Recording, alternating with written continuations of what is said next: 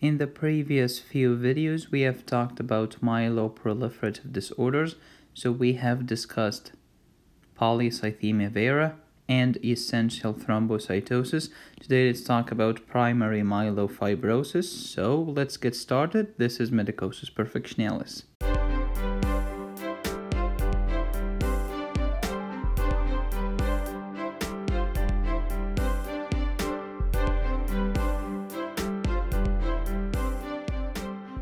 So there is myeloproliferative disorder and lymphoproliferative disorders such as leukemia, lymphoma, etc.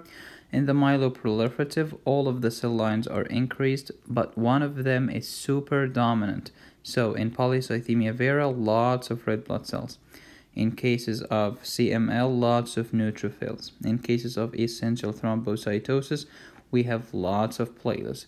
How about primary myelofibrosis? This is the topic of today's video, so wait. Myeloproliferative neoplasms or myeloproliferative disorders include CML, CNL, CEL, PV, which is polycythemia vera, primary myelofibrosis, essential thrombocytosis.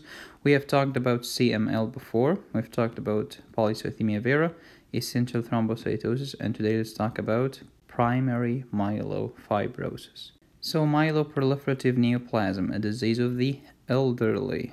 Unlike Hodgkin's or Burkitt's, these are diseases of the young. All cell lines are affected, but one of them is dominant, is affected the most. That's why the bone marrow is hypercellular. It's working like crazy. Sometimes it's not enough. We need extramedullary hematopoiesis. By extramedullary, we usually mean the spleen. So you'll have splenomegaly. But in cases of primary myelofibrosis, splenomegaly is kind of rare. Cool. Rapid cell turnover, meaning the nucleus is being destroyed and rebuilt, destroyed, rebuilt, etc. Increasing purine metabolism, increased uric acid, precipitated attacks of gout. All of them can transform into acute leukemia, especially acute myeloid leukemia. And they can transform into each other. So PV can lead to myelofibrosis, essential thrombocytosis can lead to BV and can lead to myelofibrosis, etc. Usually they have genetic problems. In case of CML, it's 922 translocation. In case of CNL, it's the 1519 translocation. In case of PV, PMF, and ET, there is the V617F mutation. Activation of the JAK2 kinase, the manipulative guy. And in mastocytosis, it's the c-KIT. What other disease involves c-KIT mutation? Let me know down below in the comments. So what happens when you activate the JAK2 kinase? As you know, JAK2 is very manipulative. That's why I call it, ta-da! So it will stimulate erythropoietin and thrombopoietin receptor, okay, leading to overstimulation of the receptor, increased number of red blood cells and platelets. And if you have lots of red blood cells, there is no reason to produce EPO. And if you have lots of platelets, there is no reason to produce TPO, thrombopoietin, erythropoietin. So let's talk about primary myelofibrosis, one of the myeloproliferative disorders. So these things are increased in the beginning, but later they can decrease due to fibrosis. It's a clonal malignancy. There is hyperplasia, so wait for it, of atypical megakaryocytes, because you were asking yourself, if polycythemia vera is red blood cells and essential thrombocytosis is platelets, CML is the neutrophils, how about the primary myelofibrosis? Answer, atypical megakaryocytes, leading to monoclonal proliferation of fibroblasts. Guess what will they do? They are called fibroblast. Blast means growth. So fibroblast will mean fibrosis of the bone marrow. That's why we call it myelofibrosis. Bone marrow is working like crazy in the beginning. Later, there is fibrosis.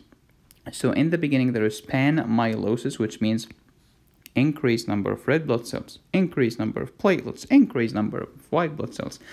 Later, there is pancytopenia, decreased number of red blood cells, white blood cells, and platelets. That's why we call it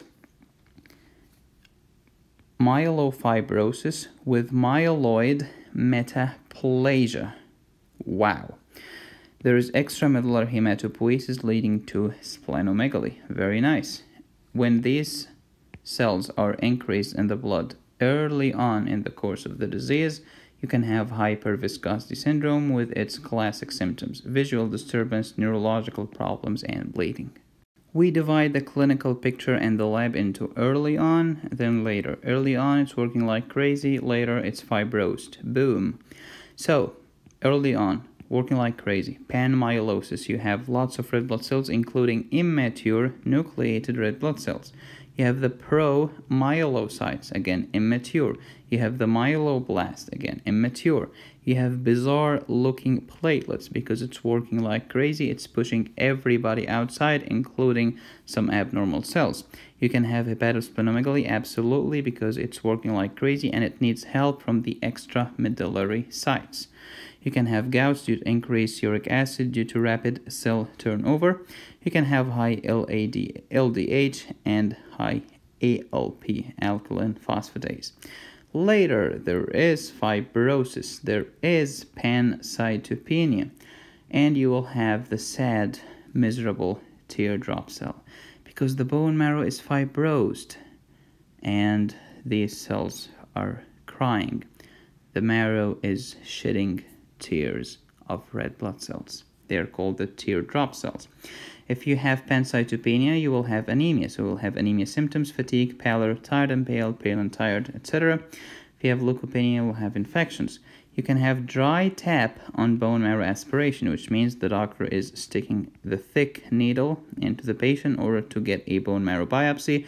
But when he draws the needle, there is nothing there. There is no biopsy whatsoever. He didn't get any tissue sample. Why? Because the bone marrow is fibrosed. There is increased reticulin.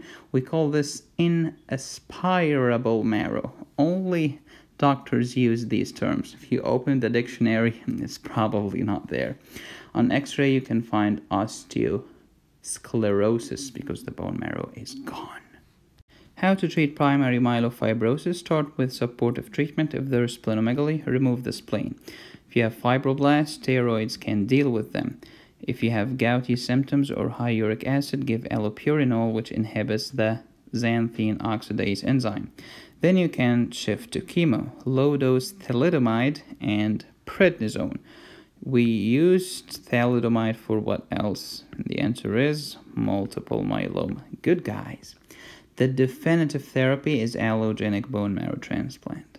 Complications of primary myelofibrosis: pancytopenia later in the disease, malignant transformation to AML. Causes of secondary myelofibrosis. So in this video we have talked about primary myelofibrosis when you have cancer. Okay, it's a primary condition. But secondary myelofibrosis is when you start with a certain disease and this disease will lead to bone marrow fibrosis. This disease could be polycythemia vera, essential thrombocytosis. There are many other causes of secondary myelofibrosis. Please let me know the answer in the comment section. So let me help you by answering this question that I've told you in an earlier video. So you have a 67-year-old male come to your clinic because he had severe pain in his left big toe, probably gout. Night, yes, because gouty pain is more at night. He said, "Doc, it was so bad and I don't even drink alcohol." That's a very knowledgeable patient. Okay, he's very informed because drinking alcohol can increase gouty attacks. That's why we used to call it the disease of kings. Why? Because kings used to be fat, they eat a lot of meat, and they drink lots of alcohol. Alcohol was not for everybody back in those days. It was so expensive. It was for the rich, baby. Whenever I take hot shower, I feel so itchy afterwards. This is called what? This is called aquatic, which means water, pruritus, which means itching. On physical exam, there is hepatosplenomegaly. Hemoglobin is 18. Oh, this is a lot. Hematocrit is also high. Cool. Not cool for the patient. What do you expect to see on bone marrow biopsy? Normal, clonal plasma cells more than 10%, hypercellular marrow with panmyelosis, hypocellular marrow or a myeloblasts more than 20%. So what's the diagnosis? If you have aquatic pruritus, increased hemoglobin and hematocrit, hepatosplenomegaly, this is polycythemia vera, when you have lots of red blood cells running around, and you will have low EPO. Now let's answer the question. What do you expect the bone marrow? It's working like crazy, so it's not normal. This is wrong. Clonal plasma cells more than 10%. This is multiple myeloma, baby. Hypercellular marrow with panmyelosis. Yes, hypercellular because it's working like crazy. Every single cell line is increased, called hypercellular. Panmyelosis. Pan means extended. Myelosis means myeloid cell condition. So increased number of myeloid cells, or the children of myeloid cells. So C is the correct answer. Hypocellular marrow, this is myelofibrosis, for example, aplastic anemia and stuff like that. Myeloblast greater than 20%, this is probably a myeloid leukemia. And depending on the age, this guy is old, it's probably chronic myeloid leukemia. This is just my guess, but the answer is C. Thank you so much for watching. Don't forget to subscribe and follow me on Facebook. If you'd like to get a copy of these notes, you can go to patreon.com/medicosis. Thank you so much for watching. As always, be safe, stay happy, and study hard. And as a bonus video, we're gonna talk about ESR, erythrocyte sedimentation rate, because lots of students have asked me to make a video on it. Thank you so much for watching, and I'll see you next time.